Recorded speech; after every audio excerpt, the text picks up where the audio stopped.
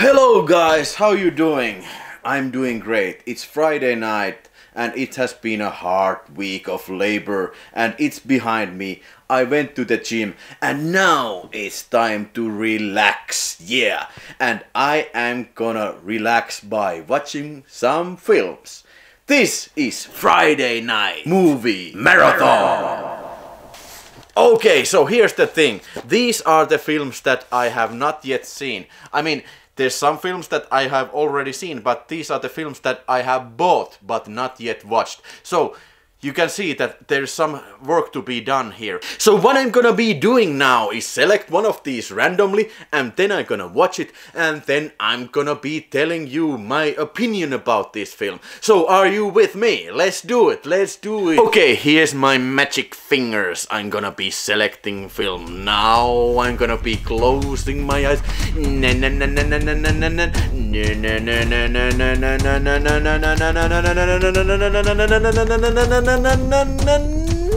So here's my first film. It's a Shaw Brothers film. Oh boy, come drink with me. I will be enjoying my kung fu movie with some vegetarian pizza. So let's get this show on the road, shall we? Okay.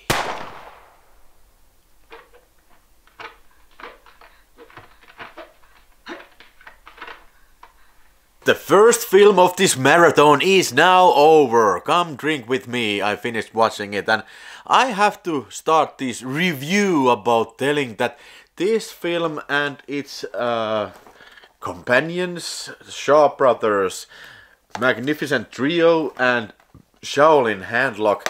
As you see, these I haven't watched and these are both in the cellophane wrappings.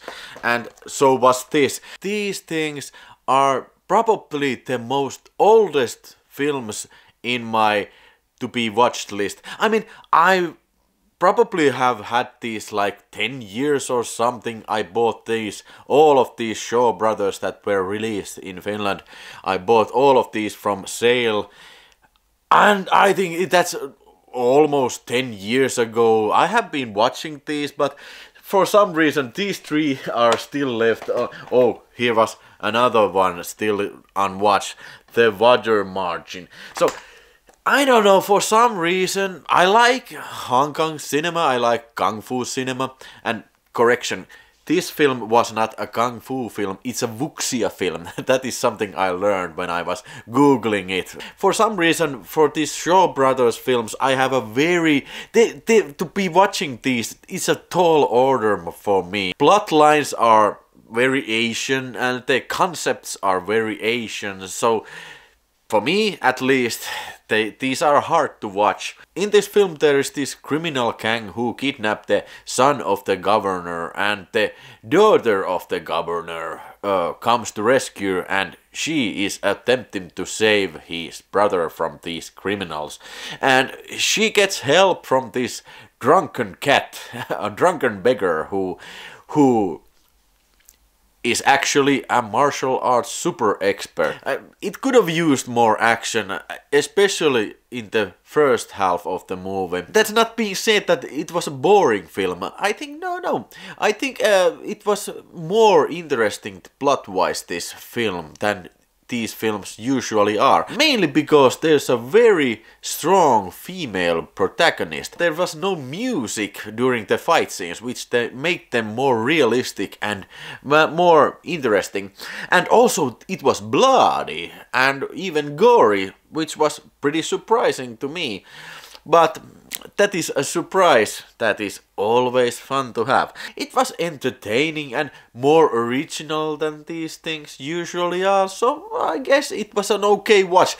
I wouldn't call it like my classic of the Asian films or the Hong Kong films, because, like I said, Shaw Brothers is perhaps not my cup of tea.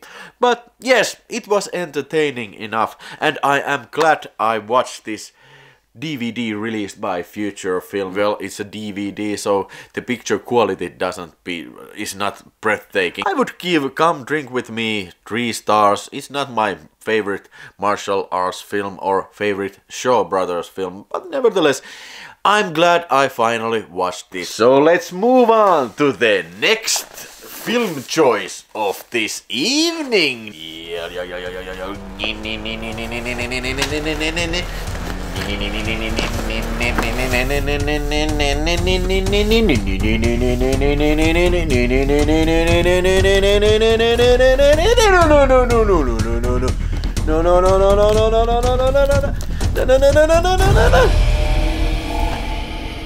Bikini business.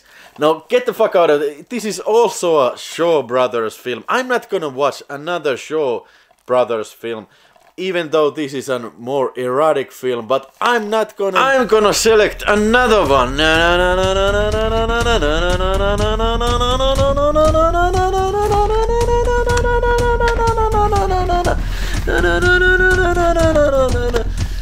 No! Equalizer 2000! Yeah! And for the goodies, I have some chips. These are kettle cooked barbecue smoked chips.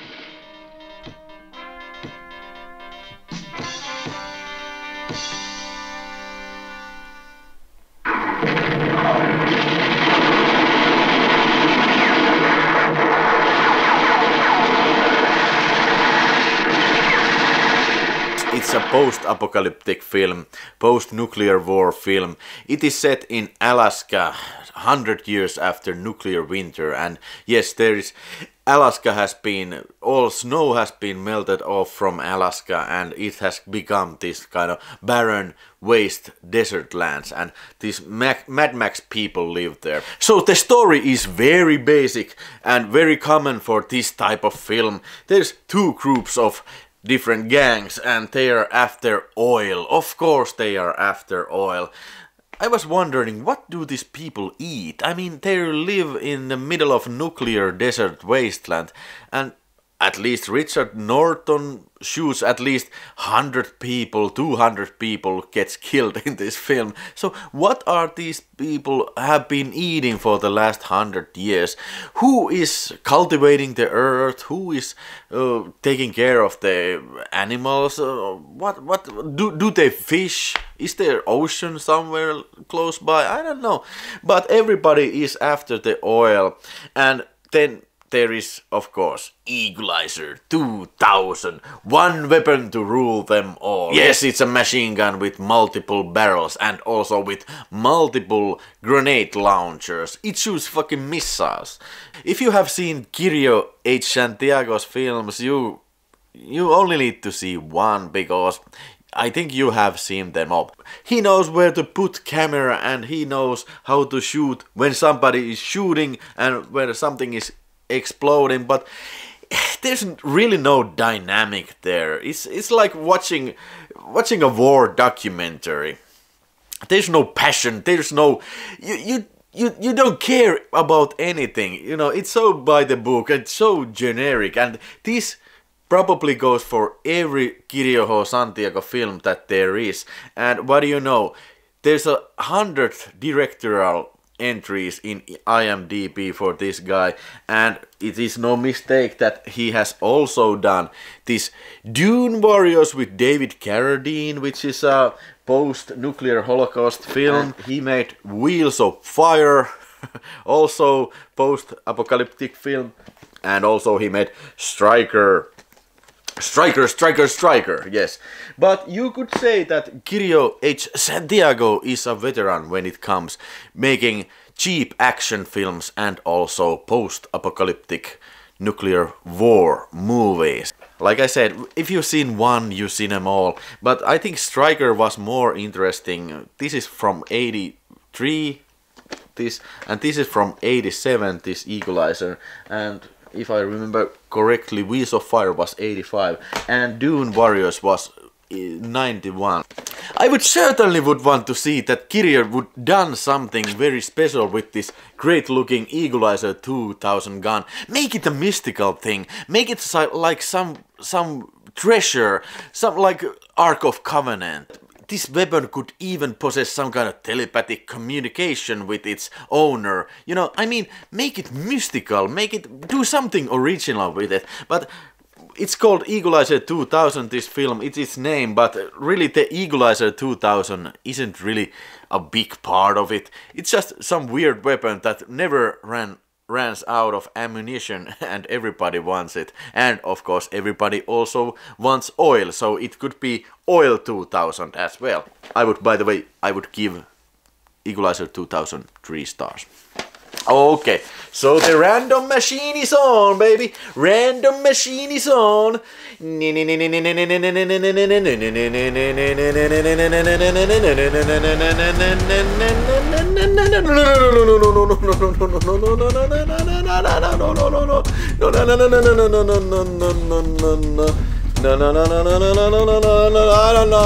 let's take this one. No, we don't.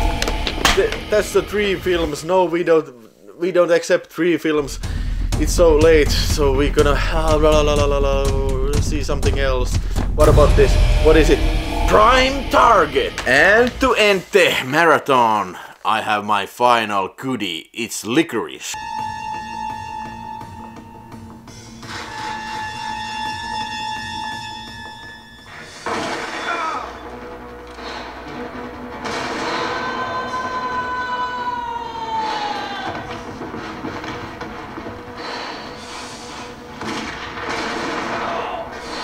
Prime Target.